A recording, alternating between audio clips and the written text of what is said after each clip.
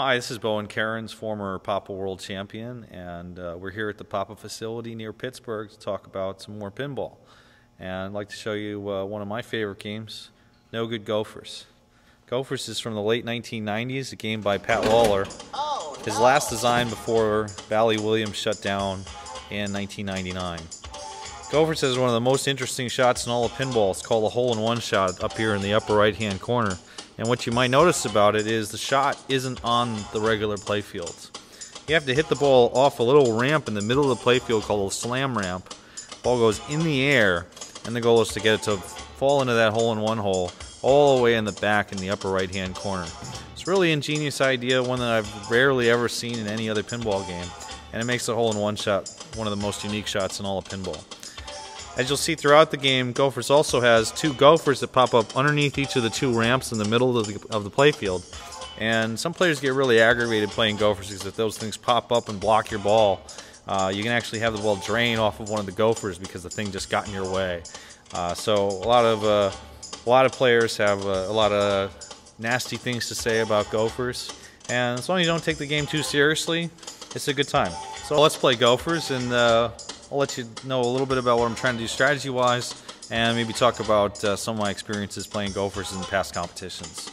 One of the biggest goals I'm going to try for is to play multi-ball once or twice, and multi-ball happens by raising the gophers, which you do by shooting the center ramp, then shooting the gophers, which they pop up, and then the lock comes on behind the gopher. So I'm going to try to do right away is shoot that center shot several times over to raise the gopher, bring him down. Raise the gopher, hit the gopher, trap the ball, lock it up.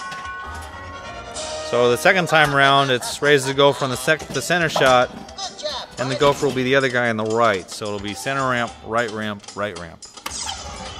All right, now I'm gonna try for the hole in one. We'll see if it goes in. It bricked it. Right ramp, center ramp, right ramp, and then once I get the ball back, shoot it in the hole in the right, and the second lock is there. Two locks. Light the multi-ball, which is that putting green shot. You can see it lit up in orange there, and the game is telling me shoot putting green to start multi-balls. All right, you can also shoot the hole-in-one to start multi-ball. So if I get in there, that'll start it right away too. So let's try that again. Yep, bricked it. The hole-in-one feels really satisfying if you can pull it off, but it's one of the hardest shots in all of pinball. And again, I think that's one of the reasons why I really like this game, because it's hard to get that in there. When you finally get it going, and you get it once or get it a couple times in a row, you can really feel good. So in this multi-ball, first ball's going to kick out into the bumpers. First ball's going to come screaming back at me. The second ball will come into the bumpers, and the third ball will come here. It's that third ball that gives me a chance to shoot a jackpot. So here it comes, and we'll see if I can get that jackpot pulled off. And it was totally bricked. But here comes another chance, and another chance. Three missed shots already. Wow. Fortunately, this game has a restart, and by shooting the putting green, you can get a new multi-ball. And by not shooting the putting green, you feel stupid. Here we go, another chance. All right, so again, the jackpot is the side ramp with the upper flipper, and with two balls on the right, I'm going to try to bop one ball up into the air, then shoot the loop in the jackpot with the other ball while this ball is up in the air. So this ball is going to bounce up a little bit, and then I'm going to try to shoot the loop all the way around the back and up to the jackpot shot. We'll see if it's successful. Oh, just missed it. But that was an unfortunate and a poor multi-ball. But, so it goes. Try to get back into the next multi-ball. It's a little more difficult, it requires more shots. That's basically the same idea. Raise the gopher, shoot the gopher, and then shoot the lock behind the gopher. So there's a little bit of a lather, rinse, repeat kind of effect to this game where it's not that interesting in terms of the strategies you use to try and develop a good tournament play. So I'm going to try to get the ball again and get into the multi-ball again. And hopefully do at least somewhat better than the last one. The other thing that you might try sometimes is to shoot the put-outs, which are hole awards. And some of the hole awards are good, most of them are kind of lousy. But if you see a good hole award, you may as well try for it. I'm not sure what my hole award is right now. Gopher's choice. move the hole awards around. Speed golf is actually a multi-ball award, so that's a good one. I'm going to try to shoot now for the putt out. And speed golf will give me a multi-ball. So this is one of those places where it really pays to know what the game is trying to offer to you, because now there's a hole-in-one. Sweet. Unfortunately, in this round, the hole-in-one isn't worth very many points, but getting to know where that hole-in-one shot is located is really useful, because when the next multi-ball comes, you'll be able to crank out some supers. So in speed golf, every shot in the upper play field is worth points, and you're just basically trying to get the ball up at the upper play field, bouncing off things as much as you can. It's like that cart that's up there. A little award there, another little award. And there isn't a lot of points in speed golf, but it is a multi-ball. You're not in as much danger of losing your turn by making shots. There's 400,000, another 400, another hole-in-one. Boy, some good hole-in-one action in this round. But like I said, it's not really worth as much as the hole-in-one would be worth in a regular multi-ball. Fun little multi-ball. Didn't get a lot out of it, but I actually got more points out of that than I got out of the real multi-ball that I was trying earlier. So let's get back into the action of trying to get to multi-ball. You shoot the center ramp to raise the gopher. On gophers, frequently the right flipper can't shoot the center ramp. So one strategy is, if you get it on the right flipper, just to try to bounce pass it over. Oh, friggin' gopher. The gophers will pop up at random times and block your shots too, which is one reason why I think a lot of competition players actually don't like this game. It's kind of random in that way, and weird things happen, and you have to make shots at gophers like that one to be able to shoot the locks.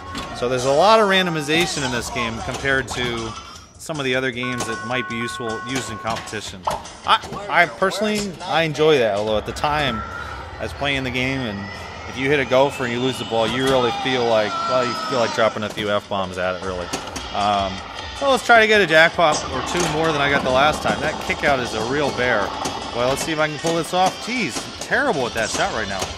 And it's kind of important shot to be good at. I mean, that was a jackpot and all. So what you just saw there was what's called a Newton cradle or cradle separation. I now have the ideal situation for where my balls are located from this multi-ball. Sorry, that sounded a little dirty. I'm trying to put this ball around the loop and then get the jackpot with one direct shot. Boom. And boom. Missed it again. I'm shooting that way too late. There's another nice Newton cradle there. There we go. Bounce. Jackpot. Give me the super. Get up there. Now that I've got a jackpot, I'm trying with the super. The super is the hole-in-one. So my goal is to get the ball into the hole-in-one. Get it up there. Get it in that hole. Boom! And the greatest shot, one of the greatest shots pretty much in all of pinball is that super. Oh, shoot. And a return shot. Wow, that was cranked out. So, sweet little super. Get the little glory music out of that. Looks like actually another nice award is at the putt out, so I'll do that, and it'll give me either the rip-off or there's the rip-off. Rip-off is a two-ball multi-ball. Good Lord, why is it doing that? And that's Gophers. So, let's try to see if I can get to another multi-ball here. 21 million is a good score, especially for one ball. But my best personal score in competition play with no extra balls is 600 million. And when I said that it's kind of important to get good at shooting the supers and shooting that hole-in-one, that's where that came from. This competition was Pinball 2002, where Gophers was one of the qualifying games, and both myself, Keith Elwin, and a few other players got pretty good at shooting the hole-in-ones. Elwin actually got 19 hole-in-ones in one game, which I've never heard of anybody getting that many before, and I've never done it.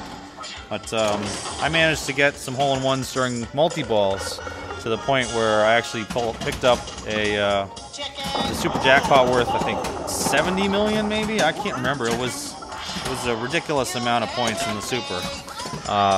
So that game actually turned out to be the highest score anyone's gotten on 3 balls with no extra balls, and one of the highest scores anybody's gotten even with extra balls.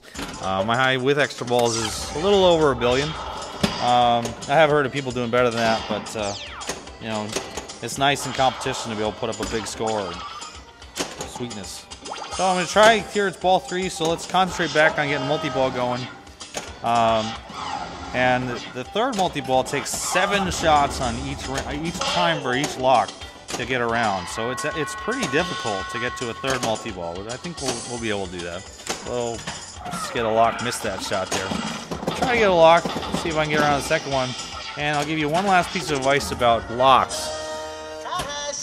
Gophers was built with a rule to try and stop the player from doing this repeatedly, shooting the center ramp. If you shoot the center ramp 3 times in a row, the Gophers get mad at you. And it's kind of bizarre, but the Gopher will then pop up and block the ramp. So if you're trying to get that third multi-ball or the fourth multi-ball, and that Gopher pops up and he blocks you, you kind of really hosed yourself. Well, the way to do this is to take your 7 shots, but don't take three in a row.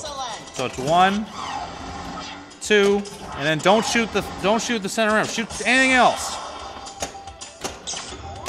Okay, I think I got enough time there by shooting something else, and we'll go back to this again. 1, 2. Don't shoot it the third time. I shot at the other ramp, and that's fine. Now I can go back to shooting the middle ramp. Shut up. And 1, 2. The very last shot is okay because it raises the Gopher and you're not worried about it. So there's 7 shots. Oh, card attack. Good award.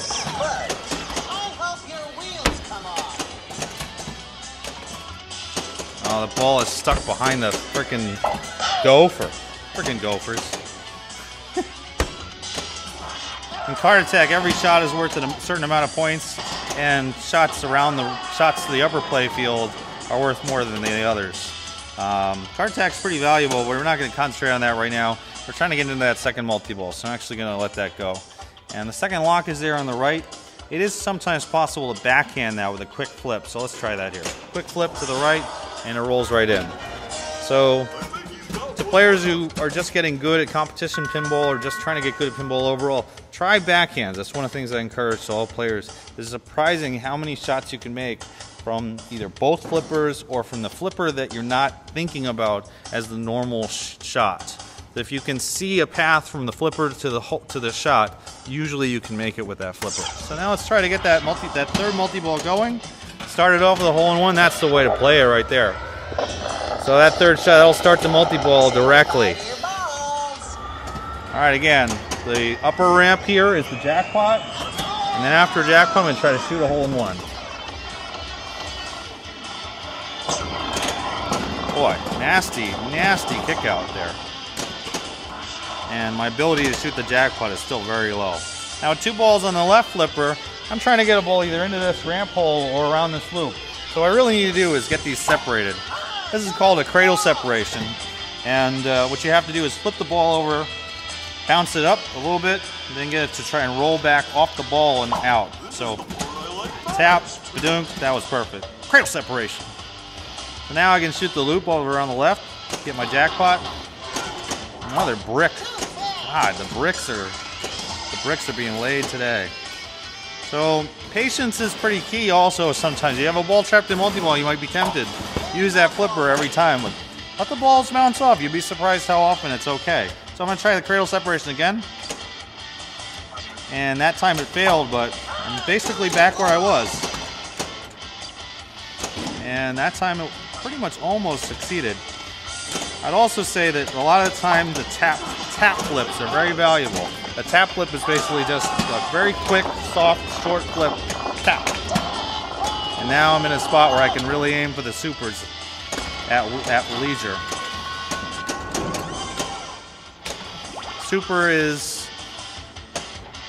The super is the hole-in-one. So to get it going, I have to shoot the center ramp. It'll give me a shot at the super. And I missed it, but it'll give me another chance. Get in there. Get in there. Get in there. Come on. Come on. Yeah. And then you go back around, make another jackpot, try to go for another super. It's very cool when it really starts getting going on this game. You can really get it rolling. So after the third multi-ball, the fourth multi-ball actually takes 9 ramp shots to light the lock. Again, you're trying not to make 3 in a row to the center ramp.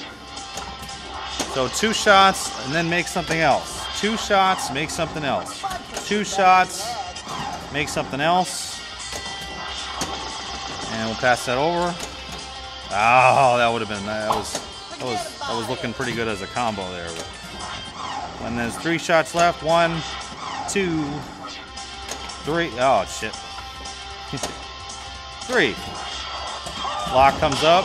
That time, that's not supposed to do that. You're supposed to be able to hit the guy, but it didn't give me credit for the lock either, so I guess we're even. Alright, gotta get that lock. Okay, so that's 1 lock. Jeez Louise, man. Hey! Give me my lock. Screw you, bud. Alright, let's get that lock. Give me credit for that, will you? Thank you. I don't know what was going on with that. Gophers, sometimes, I don't know, sometimes weird things happen with Gophers. So now another 9 shots to that ramp. And you gotta have a lot of patience to play this game. Obviously that was pretty bad, but because I didn't hit anything, I get it back. Get in that hole in one. Boom! Sweet, sweet hole in one. Again, one of the best shots in all of pinball. And, geez. Some things in this game are just strange to me. Like, why did it shoot that ball right back at me? Well, it won't be getting the 4th multi-ball. And the cool little effect there with a bomb going off and you miss the Gopher attack. But it was a good game. 50 million is a great score on Gophers in competition with no extra balls. Like I said, I've actually managed 600 one time ever. But this is enough to get my son's initials into the game. Thanks for watching.